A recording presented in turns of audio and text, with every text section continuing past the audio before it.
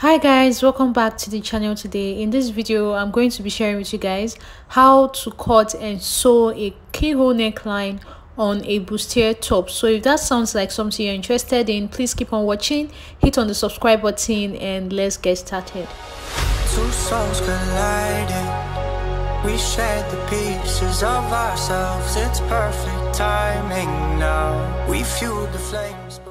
So guys, welcome back again. So first of all, we're going to quickly draft the pattern for this top on a pattern paper. I have my pattern paper here and my drawing materials. So first thing I'm going to go ahead and do is to draw the straight line across here at the top of this paper. This is going to serve as our shoulder line. So now the next thing I want to do is from this shoulder line, I'm going to come down to my bust point, which is 10 inches. I made the mark there. My under bust at 13 inches, I made the marks there as well, and then my waist at 16 inches. So I'm just going to use my ruler to connect these lines across. So guys, go ahead and label your lines as well, just like I did here. So once you're through with that, come to the shoulder line, this top line here, divide your shoulder measurement into 2 equal halves. Mine is 14, that divided by 2 is 7. So I made a point at 7, and from that point I came down by 1 inch to get my shoulder slope. Now coming to the middle of the neckline, I'm coming in by 3 inches. This is how wide I want my neckline to be. So now we'll just connect these 2 points here to get my shoulder slope. Okay, so now from this new point, you're going to place your tape here. For you to know how long your armhole is going to be, go ahead and divide your bust measurement by 6 and add 1.5 to that. So I did that and mine was 7 inches. I made a point at 7 inches and then used my ruler to create a line across. So go ahead and do the same thing, and once you're through with that, connect from the shoulder now to this new line that you got. This new line is actually our chest line, so I'll just label it CL. So guys, the next thing you want to do is come to the bust line, which is labeled BL, and you're going to divide your bust span measurement, which is also your nipple to nipple measurement, into 2 and make a point there. Mine was 3.5, so I made that point on the bust line and also on the waistline. So I'll go ahead and use my ruler now to connect the both points. So now from this bust point here, this bust line, I'm going to come down by 1 inch. And once you have done that, the next thing you're going to go ahead and do is you're going to come to this shoulder slope here, and you're going to divide what you have in between the shoulder slope into 2 equal halves. I got mine and I just made a point there, so I'll just connect it to meet the bust point. So now we're going to come to this neck area, and I'm going to determine how deep I want my neckline to be. So I'm just coming down by 3 inches here. So I'm just going to use my curve now to connect a round neckline. So guys, the next thing you want to do is you're going to come to the under bust line, and the part going towards the middle of your dress, you're going to mark 1/2 inch on your under bust line and on the waistline. If you're on a bigger side, go ahead and mark 0.7 inches. Now on the other side, which is the part going towards the side of the dress, I'm marking 1.5 inch on both the under bust line and the waistline. If you're on the bigger side, you can go ahead and use 1.7 inches, or you can use 2 inches for this particular part. So once you have done that, go ahead and connect the lines just like I did here. Now go ahead and connect a curve from this line to meet that 1 inch that we came down by earlier from the under bust line. Okay, so go ahead and do it just the same way you see me doing, like this. So guys, the next thing we want to do is we're going to come to this top here. Now you can decide to maintain the chest line and take your measurement here, or you can decide to go up from the chest line. So for me, I decided to go up from the chest line by 1 inches. It all depends on how covered you want your bustier to be. So I'm coming up by 1 inch, and I'm just going to use my ruler to create a line to meet the armhole. So now once you've drawn this line, the next thing you want to do is that the part going towards the side of the dress, right, you are going to go ahead and mark 0.7 inches. I'm going to be marking 0.7 inches here. So I'll go ahead and mark 0.7 inches, and then for the side going towards the center of the dress, we're going to mark 1 inch. Okay, so go ahead and mark 1 inch. So I'm going to connect these 2 points now with my curve rule to meet the bust point. Just go ahead and do it just the same way you see me doing, like this. So now the next thing I want to do is we're going to get our sweetheart neckline for the middle of our bustier. So now what I want to do is I want to come down a little bit from the chest line. You can actually decide to maintain the chest line, it's all up to you. So I am going to be using my curve. I will just arrange it in such a way that it goes a little bit below the chest line, just like you see me doing like this, and I just created my curve. Can you see? So this is going to give us a sweetheart neckline by the time I open it up. So now for this other side, I'm just going to connect a curve to the armhole, but then I realized that at this point I've not even drawn out our armhole, so I'm going to go ahead and do that right now. So go ahead and divide what you have from on your armhole line into 2 equal halves. Make a point there, and from that point go in by 1/2 of an inch. And on the chest line, go ahead and divide your bust measurement by 4 and make a point there. Now you're going to connect all the 3 points that you have now, from the shoulder point to the one in the middle and the one on the chest line. Go ahead and connect them just like you see me doing like this. It will give you a nice armhole. So now I'm going to connect from the top of the other side of my bustier into the armhole, just like you see me doing like this. Okay, go ahead and do the same thing. So now we're basically done with the bustier part of this. I'm just going to go ahead and add my body measurements to all of this. So on the chest line here, go ahead and divide your bust measurement by 4. We already did that to get the armhole, but divide your bust measurement by 4 and make a point there. Then you're going to measure what you have in between, which is your dart intake, and you're going to replace it and then add extra 1.5 inch for stitching allowance. Okay, once you've done that, come to the waistline. My waist measurement divided by 4 is 6, and I'm taking the dart intake I have here, which was about 2 inches. I marked it here, and then I added an extra 1.5 inch for stitching allowance. So I'm just going to join the 2 points together like this to get my slant. Okay, once you're through with that, just go ahead and finish up the armhole and then the ends of the top with your ruler. So we're going to be cutting off this area here that I'm marking, this area and this area here. Okay, and for the keyhole neckline, I'm not going to be cutting it out yet. So I just want to first of all make this neckline a little bit more visible, so that you guys know that this is going to be part of it. This is going to be the keyhole area of this bustier top that we're making. And then I'm just going to use my hand to just connect these 2 parts here to just make my yoke more visible. Okay, so now this is the yoke area. I'm just going to leave it like this for now. I'll be showing you how to get the keyhole later in the course of the video. So let's just go ahead and cut this out right now.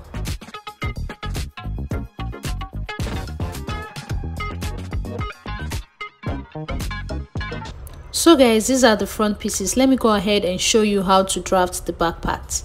So for the back pattern, you're just going to cut out, first of all, draft out a basic bodice, which is what I've done here. It's very similar to what I showed you guys in the beginning of this video, but one thing you will notice is that I left some space before I started taking my measurements, which is our zipper allowance for the back, and as you can see, I've labeled it zip.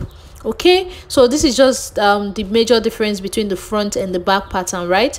So for the back, you can decide not to actually give it a yoke. You can decide to just make use of it like this and just cut the whole back as a full piece instead of joining another piece to it as a yoke. Putting a yoke at the back of this is totally optional. It's totally up to you. But for those of you who might want to put a yoke, what I want to do now is to just use my curve ruler here to just make a slant, just a curve from the armhole towards the back of the dress, and I will label the upper part the yoke. Like I said before, this is optional. So this from here towards the up is going to be the yoke for this top, and you can also decide not to slant it. You can decide to actually make it go straight instead of the curve I made here. Now coming down to this waist, I'm coming in from the zipper by 1 inch. This is for us to remove any bulging at the back of our dress. Okay, so come out after making that 1 inch, wherever your 1 inch point ended, come out like I did here, and then just draw a slant towards the neckline of the back pattern. So that's basically all for this pattern. I will just go ahead and cut it out now. Hey, what the hell? Why you hanging on the rooftop by... So guys, these are the back patterns here, and then these are the front patterns that we drafted earlier. Okay, so let's go ahead and use this now to cut on the actual fabric. So for the actual fabric, I have this black crepe, and then I have these beautiful print, Akara print. Okay, so for the yoke area, I'm going to be using this black crepe, and for the other part of the dress, I'll be using the African print. So I've gone ahead to cut out my pieces on the fabrics like I said, and you can see for the two yokes I use my black crepe, and you can see that I added stitching allowance around my pattern paper while I was cutting. Okay, now for the other part of the dress, the body of the dress, I am using my African print fabric. So you can see for the other part of the front I use the print, and for the back as well I use the print for the down parts. Also, I've gone ahead to cut out the skirt part of this dress. I'm actually making this into a dress, so this is the skirt part, but the major thing I'm going to be sharing with you guys in this tutorial is how to stitch the keyhole part of this top. So what I'm going to be doing now is to go ahead and iron air stay to all the pieces. So I also went ahead to cut out lining pieces with my fabrics. So I cut out lining pieces and iron air stay to all of them. So go ahead and do the same thing. If you don't have air stay, you can actually leave it, but I would advise that if you have it, please iron air stay to all your pieces. So now the next thing I want to do is I want to cut out wording that I'm going to be using to pad the bustier area of this top. So these are the wording pieces. If you don't know what a wording is called, some people also call it padded. So this is it, and as you can see, I made all the padded pieces a little bit shorter than my actual fabric. So you can see I stopped my padding at where my curve actually ended. Okay, so go ahead and cut it out the same way, and for the sides as well, make sure that you are arranging it properly. You can see I cut it out like this and ended my wording. My wording actually ended where my curves ended. Okay, so let me just show you guys what it's looking like from the inside. Can you see? So go ahead and cut out all your wording pieces just the same way I've done it here, like this. And then the next thing you're going to go ahead and do is we're going to pin this down. I'm just going to go ahead and pin all these wording pieces down on my actual fabric, and then we'll go ahead and stitch it down. All you left me was the radio. So now once you've pinned the wording to the actual fabric, what you want to do is you're going to place your fabric together like this, just like you see me doing, like this, right sides facing each other. You're going to start pinning from the end of the fabric. So I'm going to pin it down, and I'm just going to continue to arrange my pieces together as I pin. Just arrange everything together. Make sure that you're arranging it properly, but make sure that you're starting from the end. Don't start from the top of these particular pieces, please. Make sure that when you're pinning it down, pin from the end, so that if there's any excess, it will be at the top and it will be easy for you to just trim it away. Okay, so go ahead and pin this around just like you see me doing, like this. Hey, what the hell?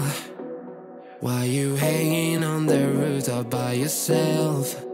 I have an open invitation, but you're telling me go get lost. So guys, once you're done pinning it down, you can open it up and you see that you already have that nice bustier shape ready, even without stitching it down yet. So now we'll go over to the sewing machine and stitch this down here and here.